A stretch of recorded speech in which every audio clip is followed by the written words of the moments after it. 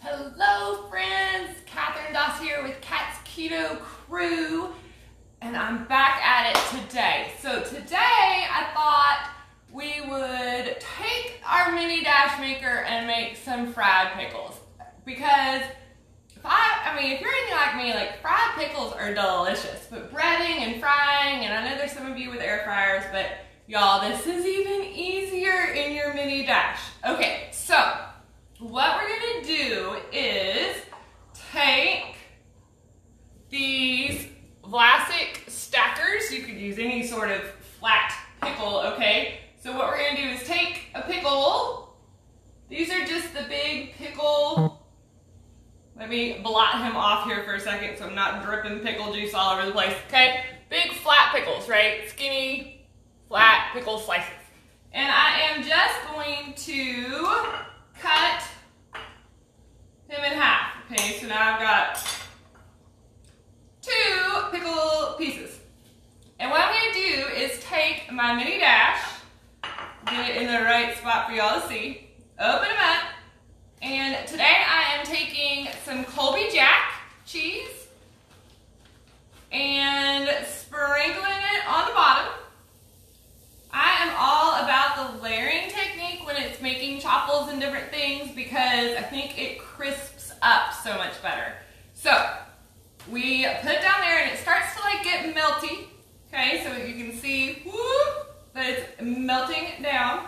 Okay, so here's the trick, y'all. Taking the flat pickle and I'm just layering it directly on top of the melted cheese. And you're like, this is gonna be such a mess. It's not.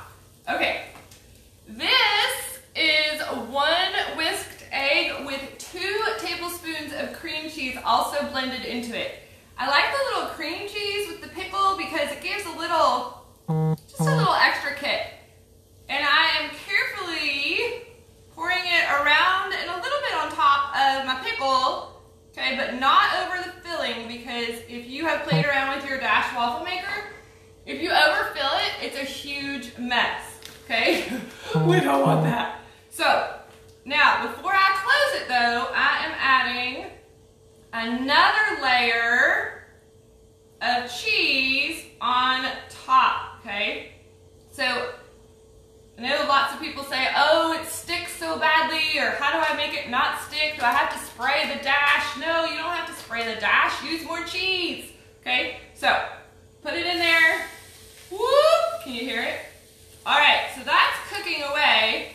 But I thought I would show you, so that you don't have to wait for it to all cook, what my other one that I've already made looks like. So I just did the exact same thing with this one, okay? So if you tear him open,